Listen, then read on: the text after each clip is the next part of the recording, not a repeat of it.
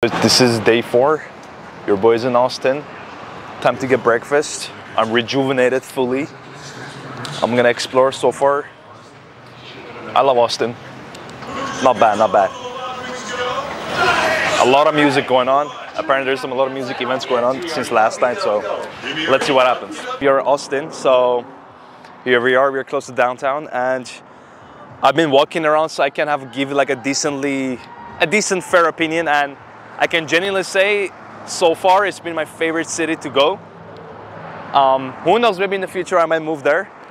Austin, if you haven't been, definitely come. And when you talk to people, like, you learn that, like, honestly, a lot of people, including myself at times, like, you are scared to talk to people. You're scared to kind of ask their opinions.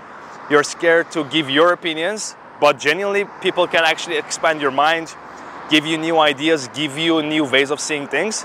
So just ask them, you know, like, don't be scared, don't be like feeling judged or whatever. People are nice, especially in Austin, you know, so be open to that. And water break. I've been exploring around. I haven't really tried like a proper southern dish. I've tried some pastry and things like that, but I haven't really given any barbecue a challenge, which is very disappointing, but I generally have no space in my stomach. And I've been just walking around to get the steps in, burn some calories, because I haven't really been doing crazy workouts. So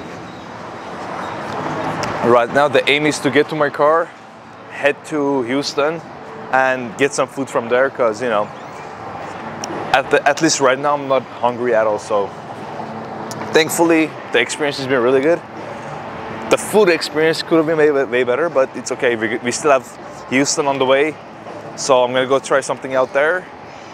And yeah, Austin, thank you for everything. I'll see you when I'm coming back from Miami. Yo, I just found like an interesting farm. I don't know if you zoom in, like, you see the freaking zebras right there. One right there. There's like some right there. You see right there. But long story short, I was like, no, I gotta like stop here. Like, there are like a lot like here in this area.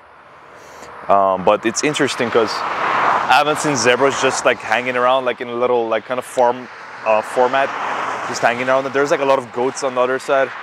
This is like, I mean, like, I'm almost getting close to Houston, like on the road from Austin to Houston. And I saw like the zebras. I'm like, I gotta stop and show the people. You know what I mean? Like, it's very interesting because it's very, very cool. You know. They're just chilling here, just hanging out with the buddies, eating grass and shit. But the sunset is also like right there, beautiful lighting. But yeah, so far it's been good. Austin was beautiful too. Now let's see what Houston has to offer. I don't think I'm gonna stay in Houston, but I'll see. I might get a barbecue, so if they have some good stuff, I'll check it out. And then overall, yeah, there's like so much good noise.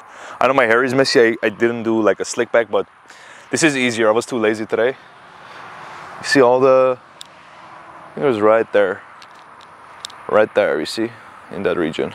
Let me zoom in actually just for a final time. The traffic, you see like right there, and then over there too. Barely any cars, but that's about it. So I'll check in with you when I go to Houston. So bye-bye.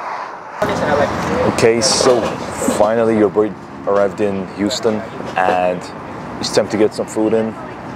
Austin to Houston was pretty easy drive, nothing going on crazy. Just time to eat some food, Japanese barbecue, and let's see what happens. Like, honestly, Houston so far, I mean, it's a night I haven't really explored. I just got to Houston, but so far it looks pretty interesting. I would say it's more industrious than Austin. Maybe I feel like it's more bigger. It looks, there's more density with population-wise.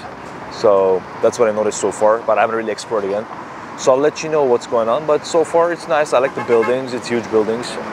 So yeah, but today it's gonna be very interesting. I don't even know if I'm gonna be staying in Houston. Most likely I would say, yeah, I will probably go to New Orleans after this, because I do want to get close to Miami, because in a day or two I definitely want to be in Miami, but so far I don't think I'm gonna stay in Houston. So yeah, the next move is just to kick it for a couple hours here and then go to New Orleans.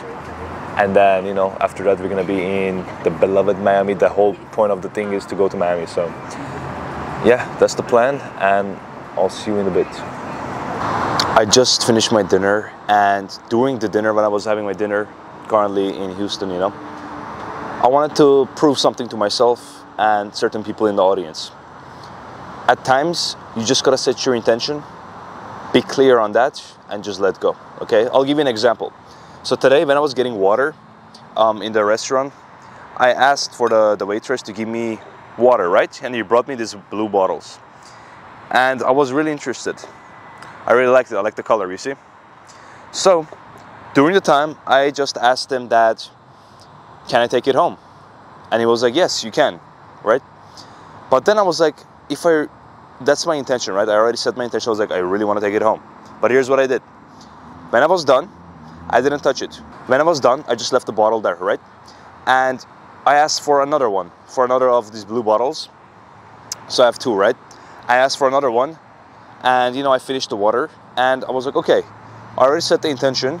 I'm not even gonna take it home. I'm just gonna let it be there, right? The waitress is gonna tell me, are you taking it home? I can help you with that, right? So I didn't even pick it up. He already said it's good to go, right? But I didn't even pick it up. So after I'm done, the first time, he comes and he doesn't I thought he's gonna tell me do you want to take it home? He didn't say anything, right? But I was like, he's gonna come back and he's gonna tell me, right? So I wait. He comes back, and he sees the blue bottles there, and I wasn't like, if he doesn't say it, I'm not gonna take it home, even though he said you can. So I just left it there, and when he came back, he was like, oh, you said you want to take this home, you want a bag? And I looked at him, I'm like, yes. I'm like, okay, there we go. I set the intention, it was good to go, so I got this, And here's the thing, just like the example that I said, at times, certain things are not gonna happen at the time that you want. I was like, oh, if he comes and tells me, the very first time, I'm like, oh, you want a bag? Then, it's perfect. If he doesn't, then it's wrong, right? That happened, and I was like, no, it's still gonna happen. So the guy came back.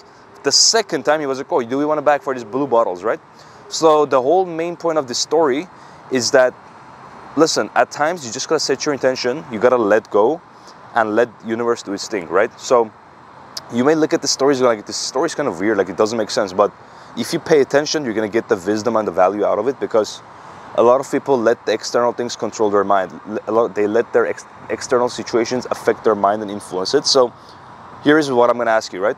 If you set a clear intention, and if you have clear ideas on it, and if you know what you want, and if you have strong emotional conviction on it, then just set the intention and let go, right? So I just, I set my intention, I just let go, and the guy just came to me, and I was like, even though he told me you can take it home, I was like, I'm not gonna take it home unless he tells me. And the first time he doesn't, the second time he comes back, he gives me a bag and he's like, you can take it home. So remember, set your intention. And right now I'm in Houston. I know I'm yapping about a lot, but right now I'm gonna go to downtown Houston. We're gonna, explore around, see what's happening there. I'll show you around, and yeah, I'll see you in a bit. So currently, I'm in downtown Houston. Look at the beauty. Beautiful buildings, long. It's pretty cool. There's a lot of people coming here and there. Currently, I'm in downtown Houston, and it's not a lot of people going on. There's a lot of people with scooters and stuff, so I don't know what's going on, but I guess it's like an event. I saw probably 100 or 150 people with scooters. After this, I'm gonna go to New Orleans, Louisiana. Apparently they got some good barbecue, so I'll try. I didn't get the opportunity to try American barbecue in freaking Texas. I ate Japanese barbecue because of natural forces, but we shall move. And New Orleans, Louisiana, I'm gonna be there in very, very soon. This is the end for day 4 from Austin to Houston to almost New Orleans. Tomorrow I'm going to be able to get to New Orleans, so it's been quite a long ride, but I've been moving around, a lot of walks, a lot of good food, so a lot of great experiences. Plus, I talked to again 25 people, very, very interesting things that they said about the town. I asked also interesting questions due to different situations, but tomorrow is going to be much more, I guess, actually, I don't know. I would say today has been quite eventful, but tomorrow, I don't know, it depends. I don't really know much about New Orleans, so we'll find out. But for today, I'm pretty much done with everything. I just have to do my reading, and that should be it. And that's it. I'll see you tomorrow with the new updates. Good night.